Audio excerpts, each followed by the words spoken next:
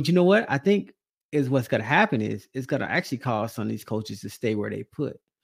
Because, they're going to realize, hey, if I take this other job and it opens up the transfer portal, I might potentially lose this person, that person. So it actually might turn out to benefit the university in the long run. And that's the next thing that we're talking about is on that same podcast with RG3, Coach Prime was talking about how excited he was because every time these coaches leave, that's just opened up the window for more kids to be in the transfer portal. So when this coach takes this job, now that job just opened up with all their kids that have an extra window in the one he just left opened up. So now we have UW that's open. We have Alabama that's open. We have Arizona that's open.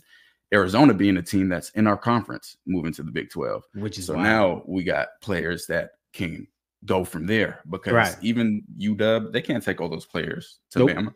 So those players have to go somewhere. And now we have access to more of them. So Coach Prime saying back like, hey, keep doing this coaching carousel. Keep moving. Yep. Keep shaking, moving and shaking. Because you just giving me more time to pick your best players. Because Bama lost a lot. Even though they hired DeBoer, man, they lost a lot of talent left Alabama after Saban left. And people just couldn't believe it. But I was like, you really thought they were coming for Alabama? No, they were coming for Nick Saban. It's for Coach Saban. Right. And the thing is, you're not just losing players already on the team. We've seen a bunch of commits decide to decommit. But on top of that, for the first time I've ever seen, is we're seeing signees that are getting out of their letter of intent. So kids that already signed in December at the first signing day that are supposed to be a part of that program, they're now filing for waivers to get removed from that commitment. So now they can commit to another school for this class that we're already in. That's something that's pretty much completely new. And we're really going to see that play out. Like, imagine the kids that just signed to University of Washington. Hey, they just went to the national championship. Want to go there. Oh, the coach is gone. And they were just terrible before he got there. Yeah, no. I need out of my letter of intent. Coach Prime, what's going on in the Big 12? Come holler at me. So I definitely think there's a bunch of huge changes with how the transfer portal is for these coaches, which is great because the coaches get to leave. Why shouldn't the kids be able to leave? Exactly. So now with these coaches leaving, it's benefiting Colorado significantly because we can have our pick of the litter. So, but change is coming.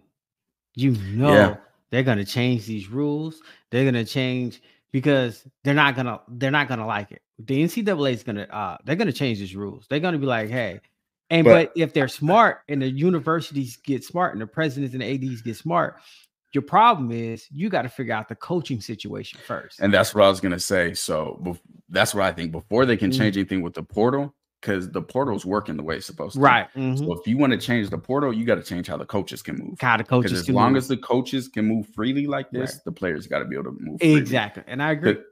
Because like I just said, all the kids that committed to or signed to UW, that was before the national championship was even played. So you're signing to a program, to a coach that is a national champion contender. And after you sign, you find out that coach is gone. So that's no longer the same UW as it was with him there. Exactly. So you're not signing to the same school that had been recruiting you the whole time. Right. So then I definitely think it's going to just be different now that kids can get out of their letter of intent, which it should have been that way when I was playing, but I had never heard of anyone being able to get out of that. But yeah, now it's giving more power to the players. So we're going to see a lot more exciting things in college football, which is great for us. It's great for Colorado. And I'm excited to see Coach Prime continue to dominate this transfer portal. I think Coach Prime, he'd build look, bro, it's college football playoffs are bust.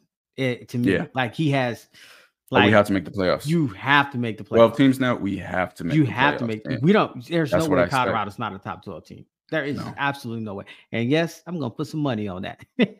No, me too. And we'll update y'all with the odds as soon as we find out the futures and everything. Yeah, man, you better take some of these. I'm betting on that.